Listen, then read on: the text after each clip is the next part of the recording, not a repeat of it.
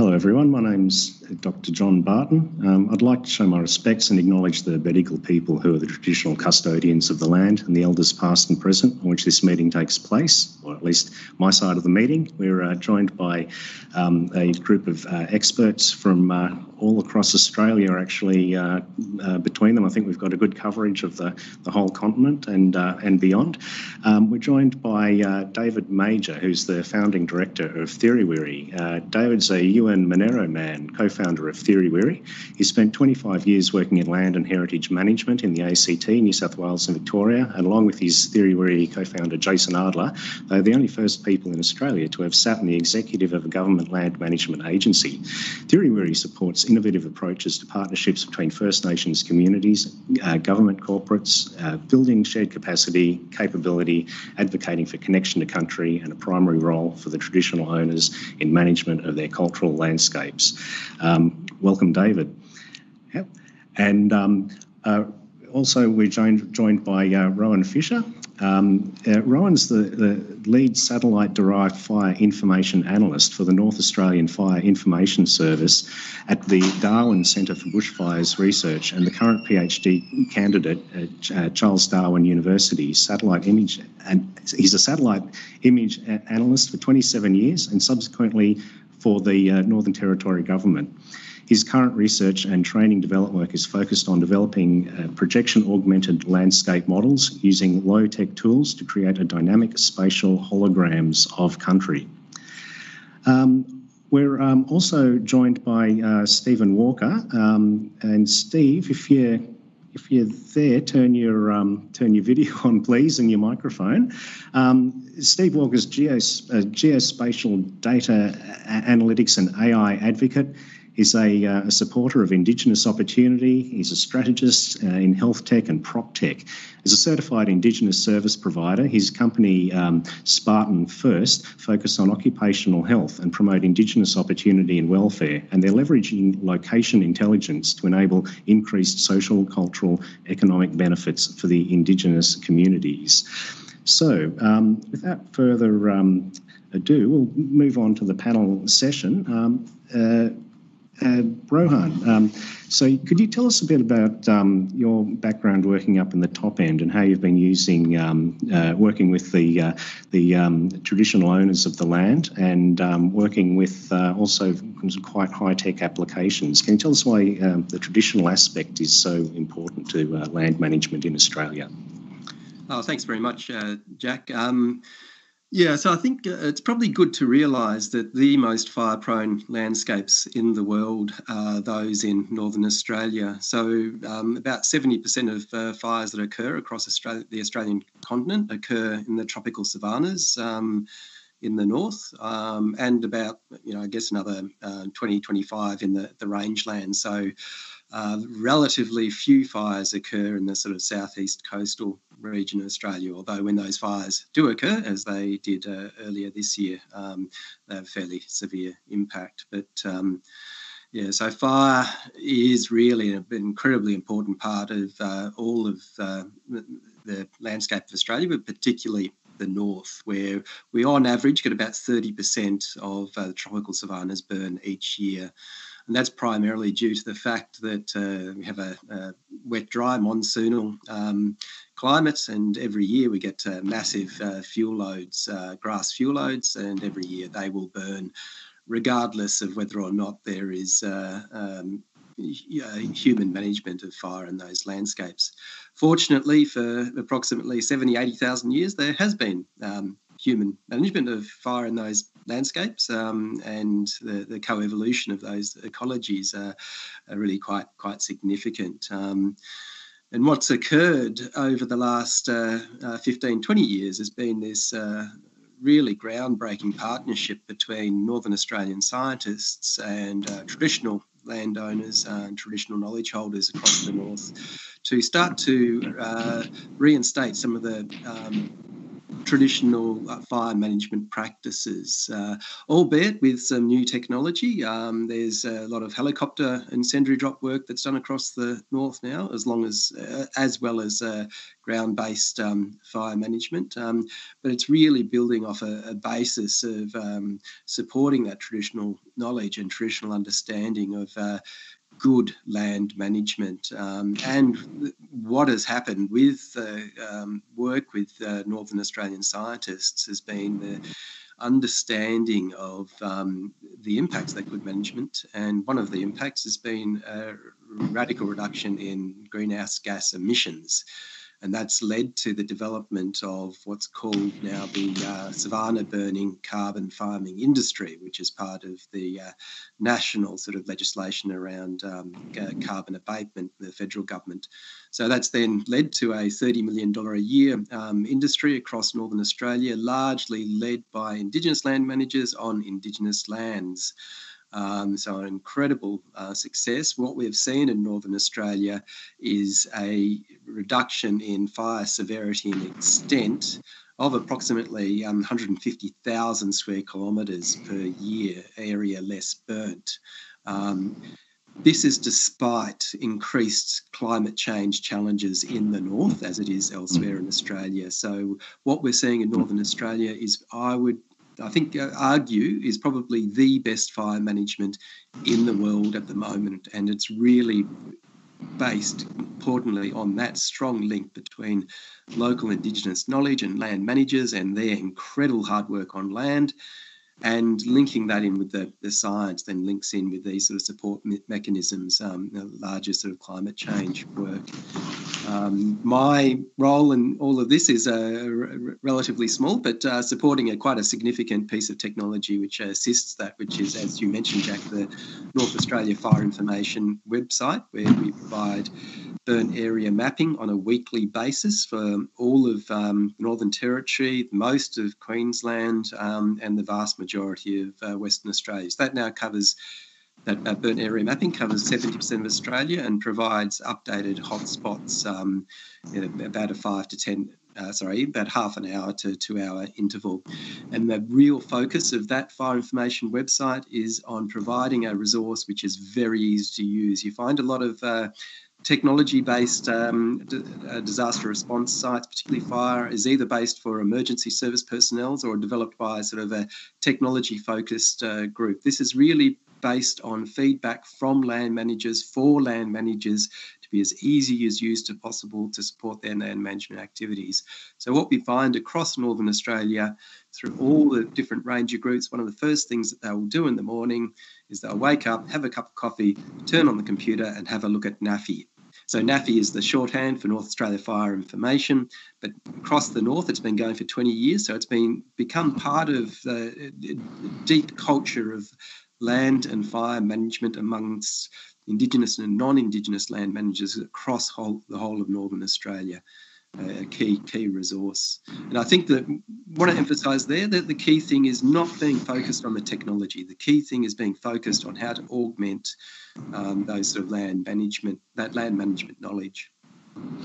That's fantastic. That's really strong. Thanks, Rohan. I was one of the things about climate change is that it's often the frog in the boiling pot analogy, where you've just got such small incremental changes. But having been active in the scene for over 20 years, and to actually be on top of that, where you're working with the carbon cycles with a full evidence-based program that's connecting multiple users across the area, that's a remarkable initiative, and we'll try to circulate some of those URLs to the people who are joined in the chat and a bit later. I'm just getting a message from Steve saying, am I here? He might be having some trouble logging in, but I will deal with that in a second. Mitko's there in the background. So David, how are you going? Can you turn yourself off mute? You're on mute. How's that? Good. Can you tell us a bit about Thirriwirri? Yeah, look, I've been lucky enough for 25 years to work in primarily public land management. in southeastern Australia, and primarily in supporting partnerships between traditional owners and land managers in looking after country, whether that be through formal recognition or through joint management or through just partnerships in areas like fire or weed management or coastal erosion or all those sort of areas. So Thirriwirri as a company is just an extension of that for me, in being able to do that with not only public land management organisations now, but also with private conservancy organisations, community landholders, and other government departments who are regulators or influencers in the way policies get put in place around the management of country. Fantastic. And what's been the oh good, here comes Steve. I've just got a little pop-up. So what's been some of the experience you've had with the different community groups, going right from the high-level government? I can imagine there's a lot of energy you're putting into that, but what about sort of the younger communities and bringing together different groups that might not have worked together before in this issue? What are some of your experiences there? I reckon our communities, our elders and our young people have been wanting to be in this game for as long as I've been in the game myself. Yeah. It's just been government not really being ready to understand the difference between science and knowledge. Yeah. I think that's one of the strongest things for me. So I think getting people, getting land managers primarily to understand that knowledge and 60,000 years plus of knowledge and connection with country is a valuable resource in looking after country. And as the journey around recognition and rights and native title has shifted and land's being returned to traditional owners, whether it be through freehold ownership, through native title, or through joint management, through Indigenous land use agreements, that knowledge is being put at the front of the conversation, and that the people making the decisions are not just the land managers or the scientists, it's also the traditional knowledge holders. Mm. So just like Rowan said, I think the thing for me isn't techniques, it's knowledge, because our culture has always been an adaptive and evolving culture, and you use whatever the best techniques you have available to you at the time. Yeah. So, that's why I often rail against the word traditional being used in this conversation. People think it means old stuff from the past, Yeah. Where you don't be the oldest living culture without being able to adapt and change and use the best techniques in front of you. Yeah, sure. Well, so how have you been using technology in that capacity? Is it what are some of the most useful technologies you've been dealing with? I think GIS is the thing I'm most excited about and have been for 20 years, right from the start of that being used in land management. And it almost feels like technology is catching up with the way our old people saw country. Mm. So that bird's eye view of country, which you see through our artwork across Australia and probably around the world, is its own form of GIS. So I think that our elders and our knowledge holders have taken really well to GIS and the way that you can map country. There are some challenges in that around tangible and intangible cultural values and how you can record intangible values using a point and polygon type system. But I think the technology is adapting to cope with that. Probably the two areas that we still need to keep working on is around data sovereignty. So who owns the information and how is it used? And then the challenge of GIS is an awesome tool, but it's quite IT heavy. In that you've got to be able to have the hardware and the software at its most up-to-date level, and you've got to be using it all the time to be adept with it. And that's not something that our community organisations necessarily are able to equally take part in. Sure. So they're the things that, whilst I advocate for GIS, we need to make sure that we take everybody with us in the way that it's used and the way that it influences strategy and policy. Great, thanks.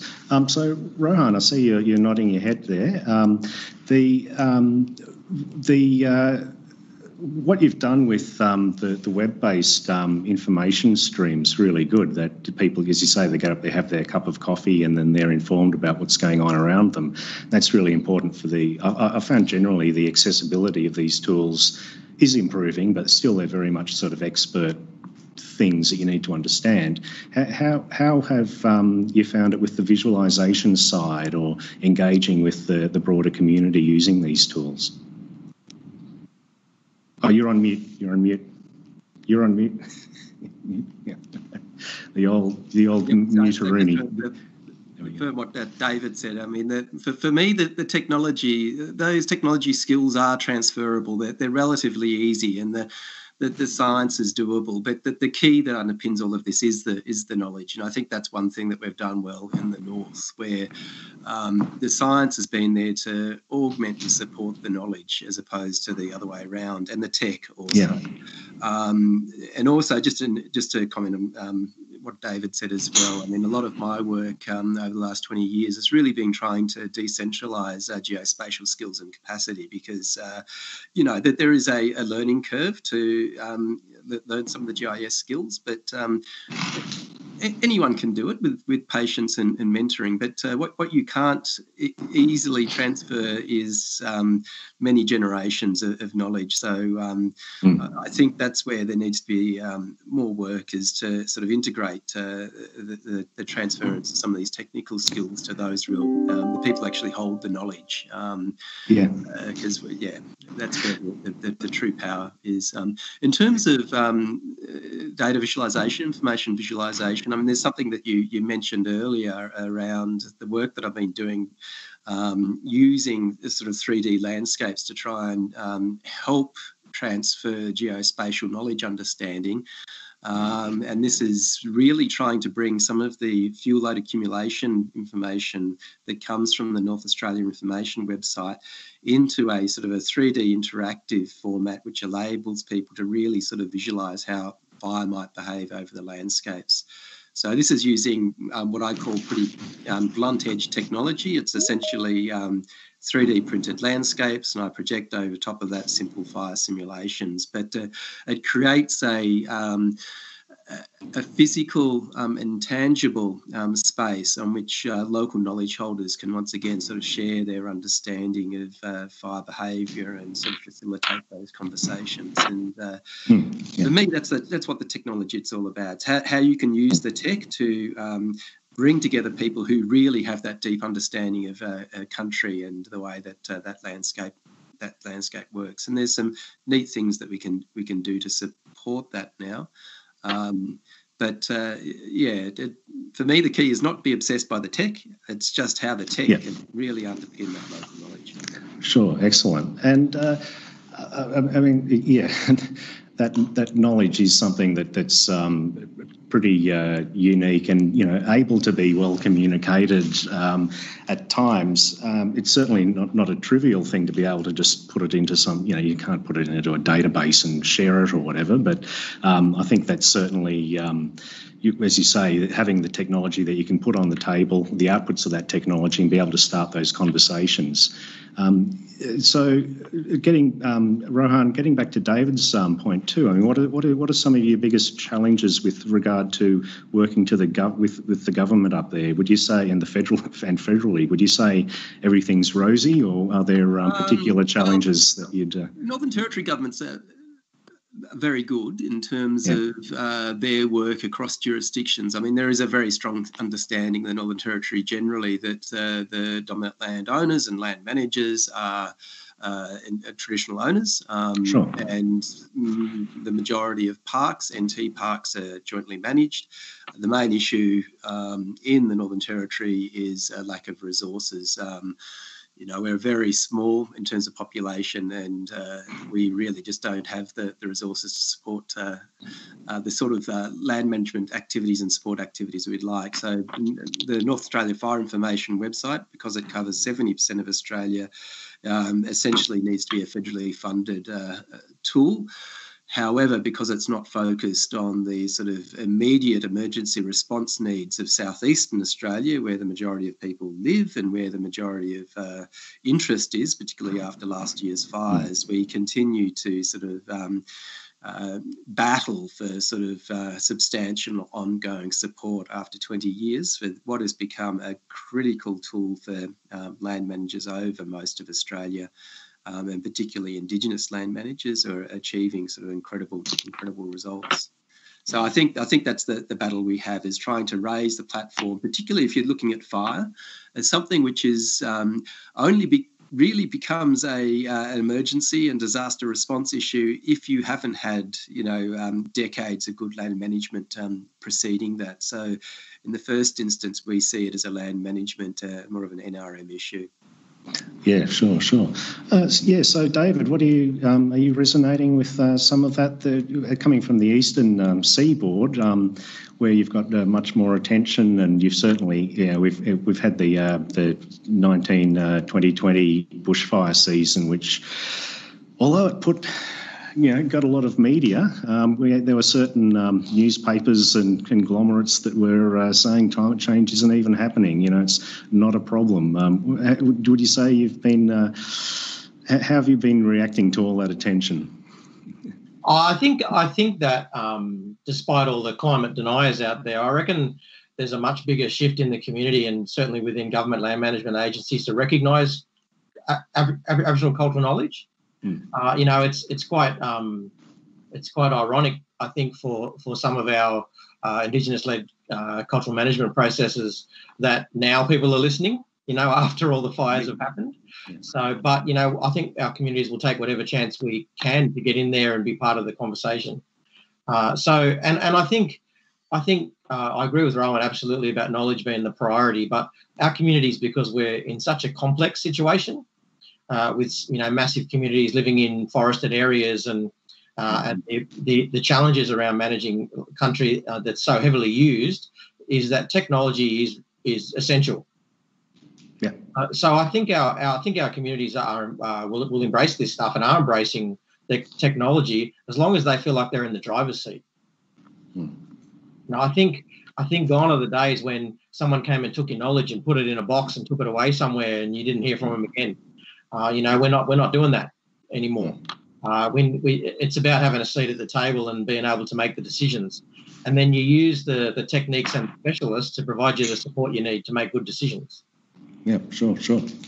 Look, just anecdotally, I mean, have you been, when you're out in the bush, have you been sensing anything different? Have you been sort of speculating yourself, saying, "Hang on, I haven't seen them there before. Is this something to do with climate change, or is there anything you've sort of concerned about that you've been seeing happen in the natural environment that might be unusual?"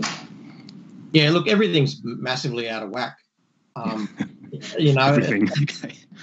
Look, and I think that this is the challenge around using our cultural knowledge systems when the system's been broken, and having to use the knowledge we've got but adapt it to the situation that we're in now. And our communities are struggling with that on a daily basis. But it's not stopping them with that absolute commitment to looking after country and healing country. We spend a lot of time talking with organisations like Firesticks, the Firesticks Alliance, and despite all the challenges in front of our communities, not only with the health of their country, but the way that their knowledge is respected, they're going to keep moving forward. And the big change I'm seeing is that we're getting young people in our communities now who are tech natives. Yeah. So they're being able to translate and work with their elders to be able to use the knowledge in the sharpest way that they can. Very deadly. Great. And Rohan?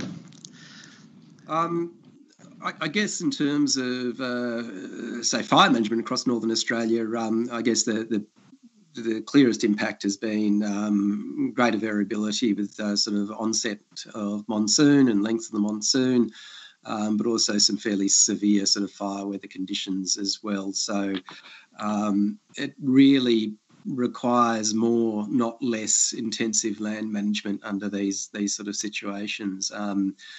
We've seen fires spotting in central Arnhem Land in contexts where you really wouldn't have seen that before.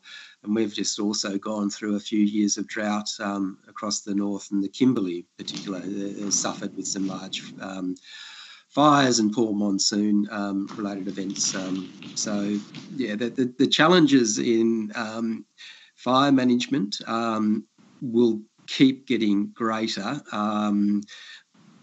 but it also means that this sort of proactive fire management work becomes more and more important as we go forwards, even as it becomes more challenging. Absolutely.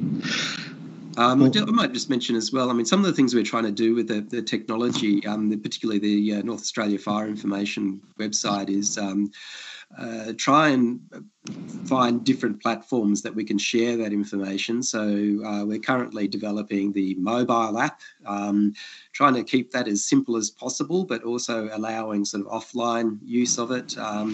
So people have this land management fire information tool in their pocket at all times. So, I mean, more and more people are moving away from accessing their technology through a computer onto a mobile phone, so trying to move with that. And we've also launched a QGIS plugin quite recently as well. And part of that will be trying to get people who, particularly Indigenous land managers, are already sort of used to using the website NAFI, and trying to build capacity around using sort of QGIS as a platform to accessing that fire information. Yeah, very cool. We've got a question from the audience, and it's from my boss, actually, Sissy, who a lot of you might know. She's asking a very good question. Would you like to work with researchers to advance technology? You feel free to say no. Are there any sort of little things that are kind of frustrations that you're not able to get around to in the normal workday and the work environment? I know you're doing your PhD, Rohan, and so what are some of the collaborations that you've... How about we talk about outside your area of expertise? Like, what are some of the areas that you might be able to cross over with outside of your direct area of focus?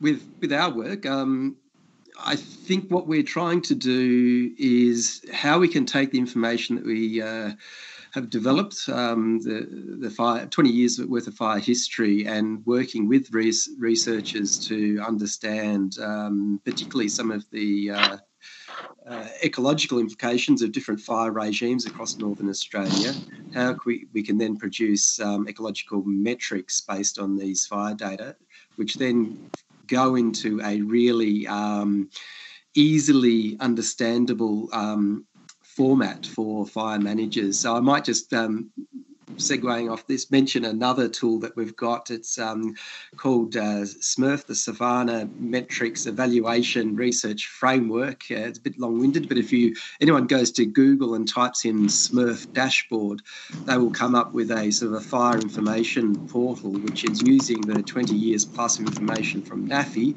to then produce a whole range of fire information metrics. So this is directly derived from the research, but is also in a form that land managers, Indigenous and non-Indigenous, can really easily sort of understand to get a bit of a snapshot on where they're going on their on-country fire management. So yes, we do already work extensively with researchers, but that is also really very much driven by the requests from land managers on the ground, what they want to see. So very applied focus. Yeah, a great example of, like you say, it's not about the technology, it's about the people and the knowledge. So, okay, well, thanks, Rohan. We're down into our last 3 minutes. So, David, what's your crossover been like with the research community? Yeah, look, I think there's some opportunities for some good work in this space, but I think the space that we're moving into is trying to find a middle ground. And I think one of the most successful tools that I used during my time at Parks Victoria, in a landscape that's got everything from snow to desert to coast and massive issues around fire and water, is that what we tried to arm our land managers with down there is the ability to use a GIS-fronted access database, for the want of another term, to be able to identify who are the right people to talk to when you're in different parts of country. So the technology doesn't have to hold the knowledge. The technology can just point you to who has the knowledge. In this area, there are sensitivities. Talk to this mob. In this area, you have to be careful of this. Speak to this person. And our communities are feeling much more comfortable with that, because that's sort of like a halfway point to get everyone used to working closely with each other, because it's about relationships and trust and respect in this space. That's the most important thing. I don't think we can take the technology past where people are up to. Yeah, sure. And also, I mean, really, you know, when you think about it, with the technology we've never had it in our history of humanity. You know, where it's at now, where we can just communicate globally and in an instant. It's pretty exciting as to how we will be able to use it, I think, in the future. But I used to do a lot of work at national parks doing very similar things where we'd have as you say, the points and lines and things, but also say, you know, this hatched area is talk to that person, you know, and yeah, a good way for directing. We don't lose the protocols of cultural knowledge. Yeah, I think that's really important. Hey, look, I think Steve, are you online? I got a message saying that you're here. Good. Yes, okay. I am here. Sorry for coming in late. Teams was telling me that I was on, but I obviously wasn't, so I switched to the web version. I just want to make a couple of points about things that David and Rowan were talking. I think geospatial is now becoming a little bit more democratised and for everyday use, and especially the young crowd that are coming through who use their mobile phones and other technologies, which is a benefit. The second point is that the use of that technology is not the panacea, right? It can help visualize, but what we should be doing is modeling with that technology rather than looking to the past, looking to the future, and then aligning that with the cultural knowledge, right? Now, that sounds like it's an easy thing to do, but not necessarily. But then once we've got that, then we can go to government. Government are very, very poor at dealing with things that might happen. Right? They're very good at you know, it's like the old saying about economists. They have a 50% accuracy in predicting the past, right? So it's a matter of what you take to government. And taking David's point, there are so many vested interests across Indigenous communities that there's no single voice. You know, you have to deal with different people and different strategies in different geographies right across Australia. So there is no simple answer here, but I think we're heading down the right path. I really do. I think we've got the technology to align with cultural knowledge, and we have the ability to make governments listen. I think we have that. So that's what we need to do.